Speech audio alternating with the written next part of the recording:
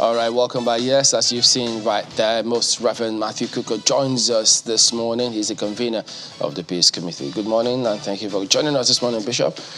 Well, quite interesting. Good to see you, by the way. Thank you very much. I don't think that... Since I turned 70. Yes, indeed, and you're not doing bad for yourself and for the nation, I might add. But about the significance of this Peace Committee, let's start off from there, because this is different from the last time out. So tell us about it. Why did you adopt this measure this time? Because if you read the full text of the peace accord, it speaks to two different issues. First is it spends a lot of time, explaining things that ordinarily people should know, but also rules of engagement, rules of conduct, very basic rules of civility that by now we shouldn't be talking about them, but they still persist in our political system. But so that first part just tries to encourage politicians, to respect one another, respect the rules of the game, also submit themselves and show commitment to collaborating and cooperating with state agencies and so on and so forth, in order for this process to be smooth. The second part of the accord speaks to the issues of commitment to accepting the results of the elections. So after you finish all this, it may be 2 days or 3 days today, to the elections themselves, they will sign the second component, committing themselves to accepting the results of the elections if they are judged to be free, fair, and credible. That's a huge one there, because why did they have to wait to sign it afterwards and not in the same breath like this one? Well, no, let me say, again, maybe I should just take you back a little bit. This Peace Committee was not supposed to have been here by now, because when Kofi Annan, the blessed memory, based on his experience from the 2013 elections in Kenya, which went awfully bad, and the number of people that died, there in the Nigerian political horizon, there was this air of, of gloom about the possibilities of, all kinds of things going on in the Nigerian elections. And of course, if you recall, if you play the tape back, so many things had been expressed in 2011. And so I was summoned by Kofi Annan, whom I had never met, although the conversation started with the Swiss embassy, focusing on what kind of lessons might we learn from Kenya, and how can we make sure that those kind of things don't happen. So Kofi Annan and the late, of blessed memory, and Chimemeka Anyoku, someone me, I'd never met Kofi Annan before, and we had a conversation at the Hilton, and I was quite humbled, when they proposed that I should convene prominent Nigerians, to be able to encourage and to help us draw from an inspiration that we had with a conference that had been organized by Chief Ben Obi, which Emeka Anyoku had the honor of chairing. And if you remember, something very significant happened. It was unprecedented, and I can tell you how excited I was to open the newspaper and even to see on television General Buhari and President Jonathan hugging one another. It was, if you talked about a picture speaking a million words. So we then had to take advantage of that. And again, happily, President Jonathan had set up the Office for Inter-Party Affairs, which Chief Ben Obi was the chairman. And so that's what brought this about. So there was a signing of what was called the Abuja Accord. But there was a clause that proposed the setting up of a Peace Committee for the 2015 elections. So the whole idea was for us to see whether we could help Nigeria walk through this landmine to be sure that the elections, didn't spin out of control. So after we succeeded in that, it was assumed that we should all go shake hands and go home. But we decided, the chairman then decided, look, let's even have a debriefing among ourselves and say how did we really feel? And if you see the kind of people that we assembled, they were very busy people, and it was just assumed that after that everybody would go home. But we spoke to the media, we spoke to civil society groups, we spoke to the Board of Trustees of PDP and APC. We went to speak with the Speaker of the National Assembly, Honorable Dogara then. We went to the Senate President, Bukola Saraki then, Senator Bukola Saraki was Senate President. We had a meeting with President Jonathan. We had a meeting with President Buhari, who had just been sworn in. And one and all, across the board, everybody said, no, the Peace Committee, you must become part and parcel of this process. So this is how this journey has continued and brought us to where we are today. So this time around, you had the party chairman also part of the fray in an expanded session. So is it that they have equally significant roles to play? Because if the candidates decide, look, yes, we are the ones here, but what role do you expect those party chairmen to play here? Well, let me give you an example, drawing from the Catholic Church, and of course, let me say from Christianity. When two people want to get married, you have witnesses, and they are not the witnesses. Even the priest is an observer of sorts, so to say, because it is the two people getting married who step forward and invite other people. So the party chairmen are important because they are more or less, holding the post. So they are more than just witnesses. They are pending their signature. It's an affirmation of the commitment of the entire party apparatus to submit to the principles that have been laid down. The presidential candidates themselves have to sign. And that's why if you notice yesterday, it was the chairman of the APC that signed because Asiwaju was not present. So, and of course, there were 3 other parties that didn't show up for all kinds of reasons. Sometimes people start off all these things and then at the end of the day, either they lose steam or they step out. But on balance, we had 15, presidential aspirants that showed up and everybody appended their signature. So it's really to give it a sense of validation. So the party chairman of the APC signing, will they have the same import as the candidates themselves? Our doors are open. If you remember, in the 2019 elections, Alhaji Atiku Abubakar was not available. And then, of course, his political opponents began to exploit that by saying, you see, he's not committed to peace. And we said, no.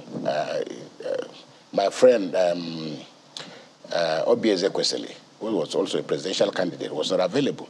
But our doors still remain open. And, Atiku Abubakar came to the Secretariat of the Peace Committee, appended their signature.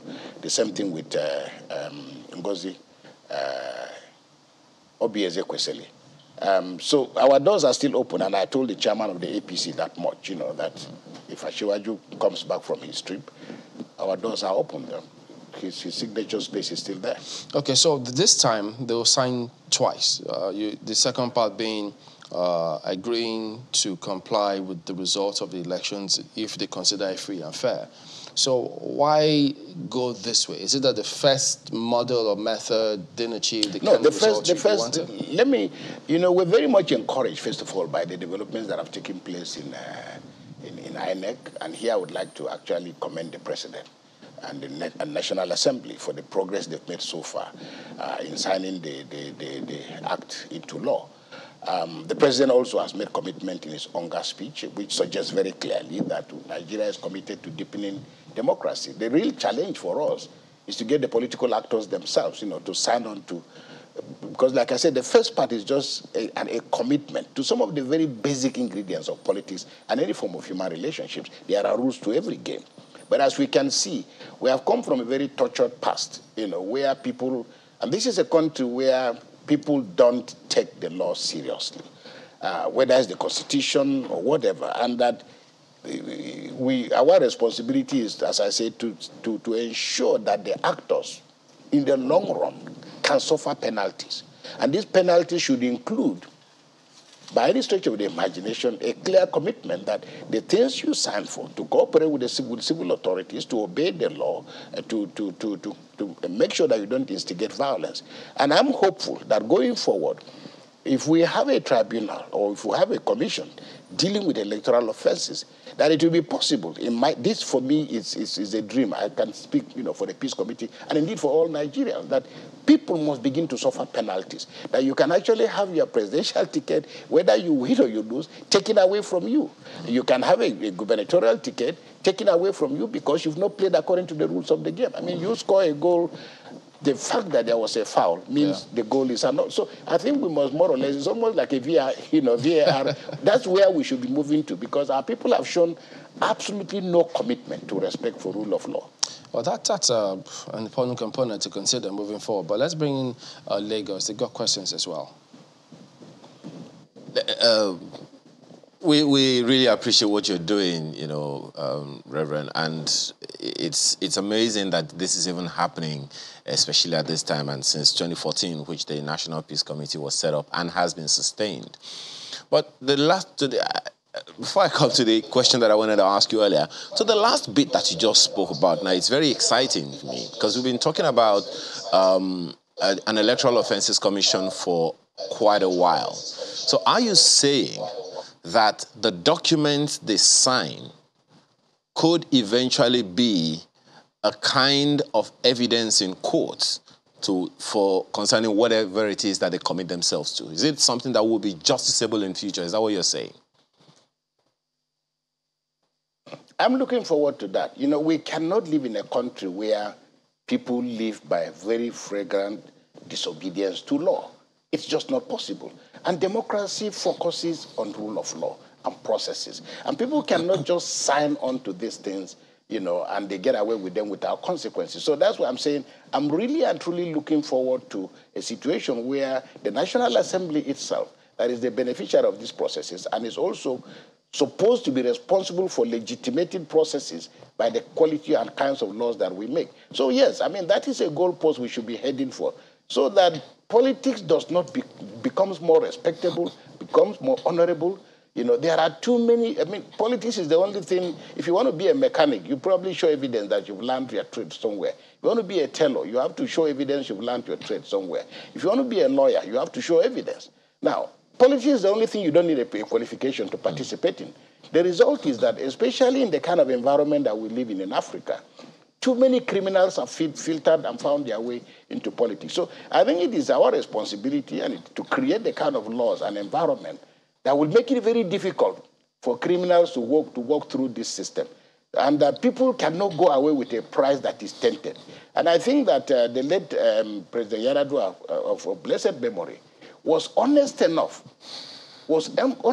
from day one to say that I won this election, but I am worried by the kind of price that I'm holding. And I will try and set up mechanism for making sure that we resolve these issues. And that's how I was lucky to have been appointed, because I served with Justice Uwais, to look through all these distortions in the law. So for me, that's a goal that we should all be headed for.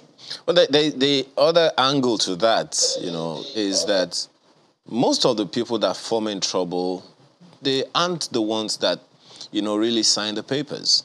As a matter of fact, what one would see is that most of the time, the conversation concerning the peace committee's objectives don't generally drill down to the boys and the people, the girls who are the cannon fodders, if we can use that word, the people who go around campaigning for this, campaigning for that. So that's on the one hand. On the other hand, is part of the issues that was raised by the chairman of the National Peace Committee about, the social media, fake news, and all of those things. How does that signing play on these two issues? Look, the signing is, in my view, is symbolic, but I think it's also a commitment to good behavior. There's a lot of domestic violence going around. All the people, men and women who are involved in domestic violence, didn't sign on to that when they were getting married. They signed on to certain levels of commitment. And like I said to people, and I said, severally, elections are like a wedding. A wedding is not a marriage. A wedding is just a ceremony. Elections are just a process. And as we have seen, severally, they commit the promises that politicians make when they are campaigning, take a completely different tone when they win elections. And this is why, like they say to you when you enter a plane and the plane is about to land, the cabin crew will always tell you, to be careful because luggage may have moved while the flight was on. So sometimes it is important that we understand that people make these promises. Very often they have no intention of keeping the promises. But it is our vigilance It is our collective vigilance to make sure that we hold their feet to the fire. That is why civil society cannot, all of us cannot just be spectators. We tend to assume that after we've elected these people, they will be of good conduct, they will govern us well. They've shown us no inclination to anything of that sort. So it is in our interest. The media, civil society, the judicial process, we must have the confidence to step up and challenge these people if and when they go wrong. So if you talk about the small people in the system, again, it is if you have an institutional capacity that gives you an opportunity to return to the scene of the crime and gather evidence. And this gathering of evidence means that you will have an opportunity to track and listen to stories of who did what. If a fire was lit in somebody's headquarters, who lit it? How did it happen? So for me, those are the issues. If you are not going to, the important thing is to create a deterrent and to have a deterrence culture. And people will know. You will never catch every criminal. But the law must be of such quality that somebody knows that you cannot get away with this. And the day that somebody is pulled out of the National Assembly, and I think it has happened severally, the day somebody is pulled out of the National Assembly, pulled out of Government House, on grounds of established evidence of malfeasance, that day people will begin to learn a lesson, and our democracy will continue to grow. And we can move away from this obsession of calling on religious leaders. Politics is not about moral appeal. It's about law and its enforcement. Bishop, first of all, good morning, and accept my belated wishes on your 70th birthday, and thank you for all that you do. I'd like to talk about a deterrence culture and holding the feet to the fire, but there's something just as interesting that I'd like you to first of all react to, which is a comment from one of the presidential candidates who said signing of peace accords show that elections in this country are war. And I'd like to relate that to the fact that we don't quite see election observation, signing of peace accord, election monitoring in other countries that we try to copy, to adopt their models, but rather it's done in Nigeria and some other parts of Africa, which suggests pretty much that we can't put our house in order by ourselves. Does this worry you, Bishop? And if it does, what are your thoughts in that regard? Well, thank you very much. The portal is still open for the collection of birthday gifts, so those are not closed. Don't worry. We're still open for business. Noted, sir. But on a more serious note, look, I mean, let's concede two things. The president delivered an address at UNGA, and it's a fantastic speech. But it also speaks to the fact that he's not making excuses, because we cannot be part of the international community and be involved in making excuses. The quality of our democracy does not meet even local standards. That's the truth of the matter. We are operating in a very convoluted environment. Look at Kenya, for example. I mean, Kenya made a lot of mistakes, but guess what? I mean, Kenya already has only, 5 or so presidents since their independence on December 13th, 1963. What's his name? Jomo Kenyatta was prime minister for 1 year, then he became president. But look at, when you transport that to Nigeria, how many, we can't even call we can't even speak about Nigeria's presidents, because there is a convoluted vocabulary. There are presidents, there are heads of state, there are military presidents, there are heads of government. So we don't even have that sequence in the conversation. So the point is that in every sense of the word, very few African countries have such a checkered past as Nigeria has. The series of military coups, the distortion of the political environment, the lack of commitment to law and due process, the inability of this country having a very steady National Assembly. The result is that we are what we have today. So the National Peace Committee, in my view, is like a midwife. By now, we should have been out of the way.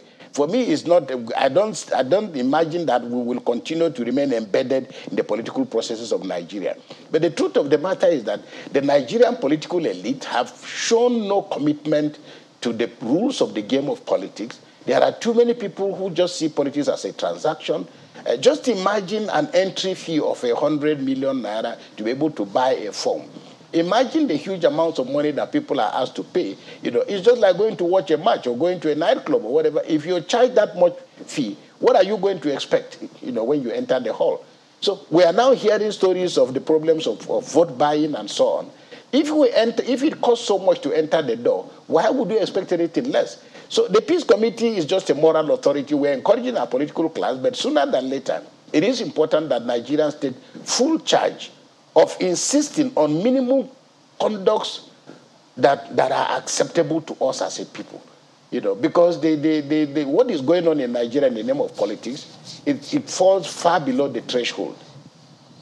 Well, yeah, we need to go to break now, but we'll return. And then the last the conduct between former President Jonathan and the current president, we'll look at that scenario and how it played into what's going on today. But that will be when we come back in just a moment. Stay with us.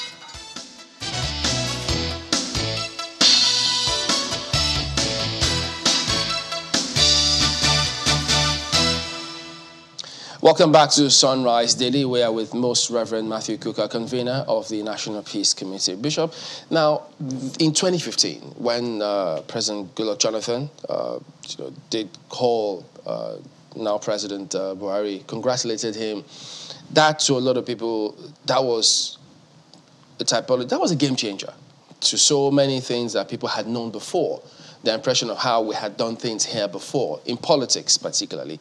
So, would we consider that scenario now a culture? Is it evolving into a political culture? Because to a large extent, that should be some kind of standard that we should be looking at. But how significant or how deep or where, what kind of role does that play in the scheme of things? Now, do politicians now see that as at least the minimum standard that they need to comply with as a result of all of this? No, the Jonathan scenario is different. And I don't want to say they don't make them like Jonathan anymore, because it's about character. And I think Jonathan's advantage was, apart from his own personal conviction, he came from a background that didn't threaten anybody. And I say this because hegemonic politics, which is the politics of dominant groups, whether they are ethnically based or whether they are religiously based, whichever way they conceive their hegemony, has consequences. So when you want to break away from that, it has consequences. So the Ijos didn't threaten anybody. They had not created a hegemony.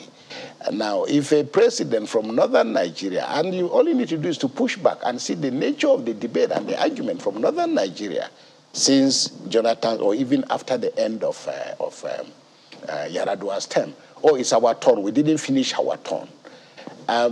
Most of that conversation is still playing out today. And I think that President Jonathan's significance lay in the fact that he contested an election. Okay, it wasn't as if he was like Buhari, he didn't have any chance to have another term, because that induces a certain kind of behavior that is not the same with when you are contesting. So what Jonathan did, the significance is profound. And I'm not beatifying him, but I'm also just saying that you can trace the trajectory. So if you were, let's say, a northerner or somebody from the southwest, let's say the Yorubas, the Igbos, the Hausa Fulani, or by whatever name, all these hegemonic blocks sometimes will not allow you to give up power because of the benefit, the benefits that are accrued from an entire group of people.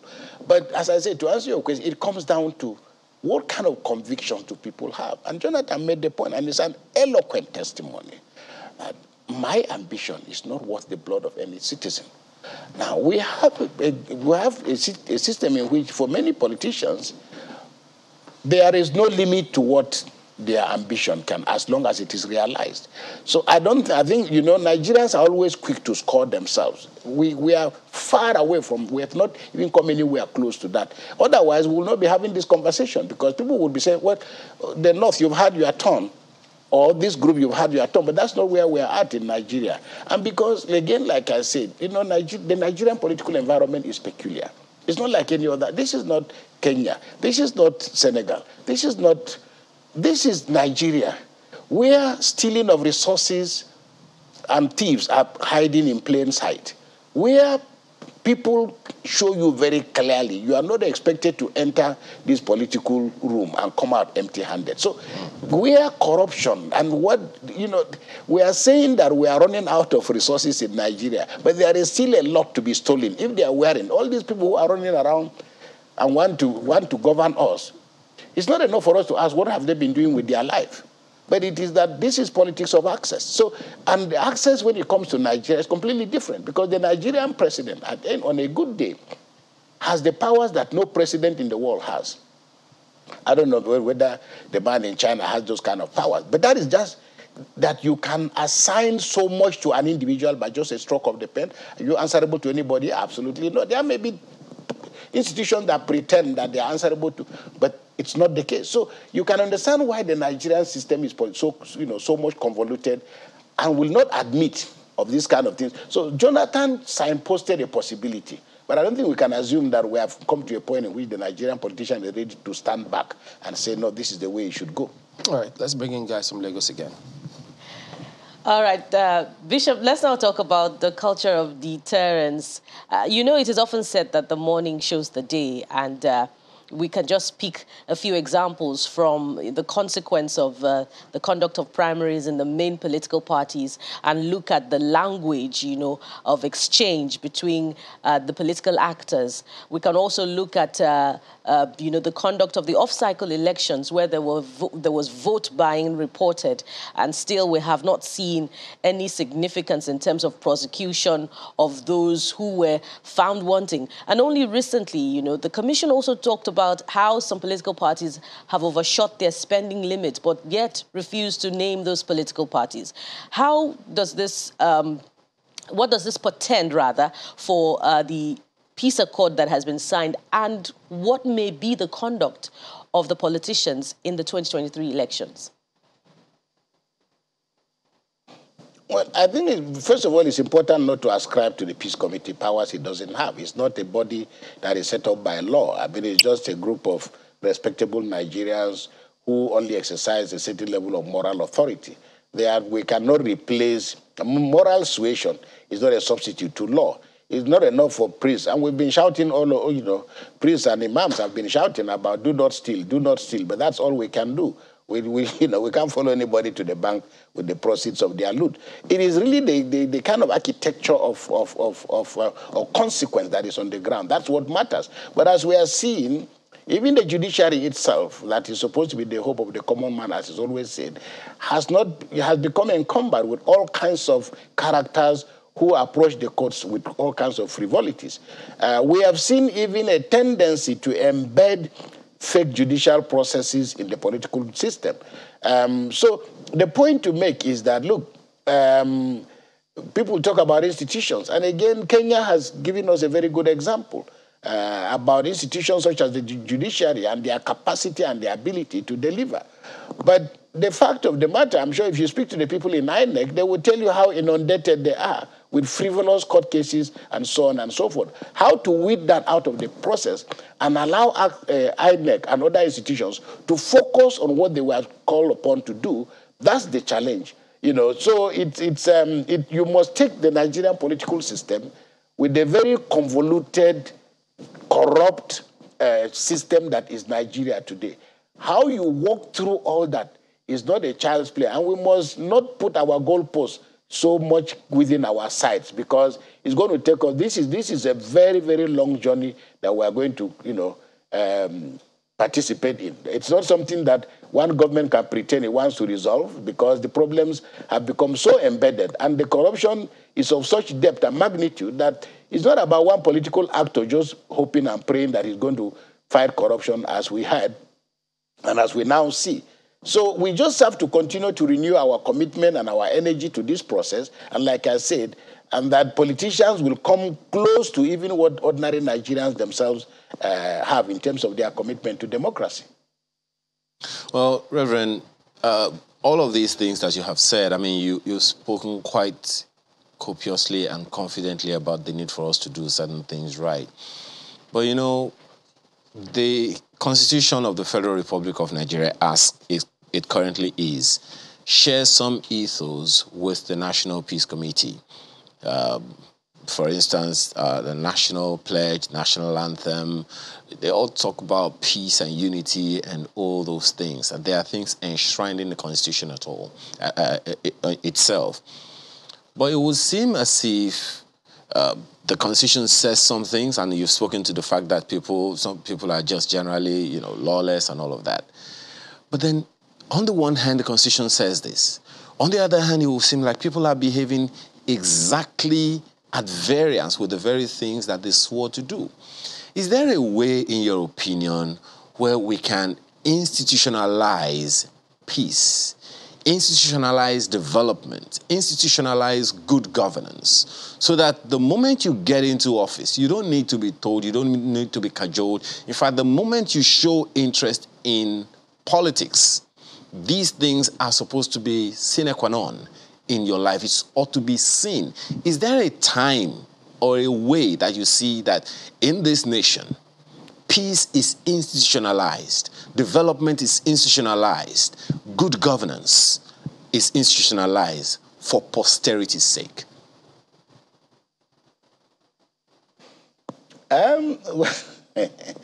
I'm laughing because the assumptions you have about peace are not real. Remember that the only reason why the devil is here is because they fought a war in heaven.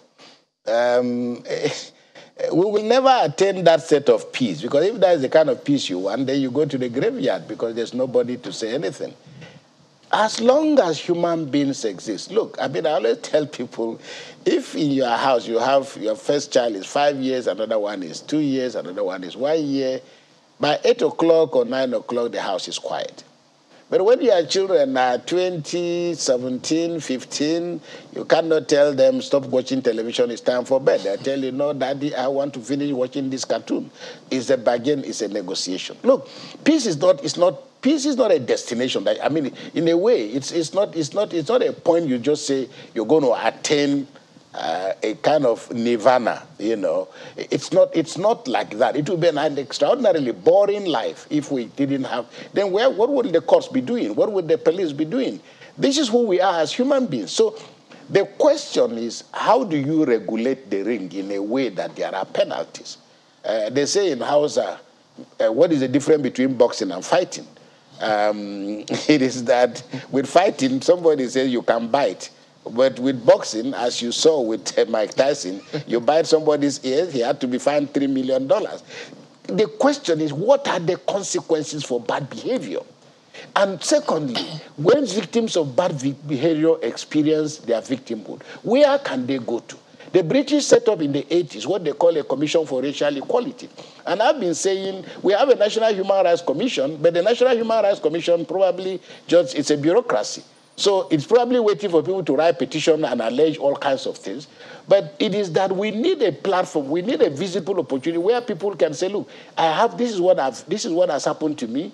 This is how the redress I seek. So people will know peace if they can go through a process that hears them out. So I think we're really responding to the whole question of what kind of institutions do we have in place and what are the consequences for bad behavior. People drive badly everywhere in the world. But it's only in Nigeria that you drive badly and you can actually slap a policeman for daring to question you for driving badly. Elsewhere, because as you see, when Nigerians travel out of the country, they don't have a choice but to behave. So the question is the weakness of the architecture, of state architecture that we have that are so severely compromised that instead of the rule of law, what you have in Nigeria is the rule of men and women. So the result is caprice, and it's the result of the volatility we have in the system where there's just so much stress day in and day out. But as for a situation in which you will just enter a door and everything is in peace, it's not going to be possible and it won't happen. It will not be us as human beings. Well, clearly a lot will be dependent on INEC and the police to ensure that they play a huge role in these elections. But what is your impression about the turn of events in the build-up to these elections, having seen the way the registration, the latest voter registration has gone, the participation, the interest in the part of the young people this time? Look, frankly, like I said, and I don't mean to be disrespectful, but I wish that the politicians were half as enthusiastic, one, about this country, one about this democracy as we ordinary Nigerians are. They will go with the price. But I think that what we are also seeing, and it's new, and it's also one of the things that played out in Kenya, we have to figure out what to do with the energy of these young people. First of all, they're not just young. It's not a biological issue. It is that people are pretty well wired. They know how the world is set. They know about the possibilities. Okay? And like you had the little girl speak yesterday in her speech, he said, look, by our time, when I'm president in 2050 or so, I'm not going to be going around with 20 drivers, because there will be no drivers. It is that, look, the young people will set the pace. And it is a question of looking at the mirror and asking ourselves, when is enough enough? When are we going to be able to have a sense of respect for ourselves? And victims of domestic violence, I mean, in the Catholic Church, we say that marriage is indissoluble, that it cannot be dissolved.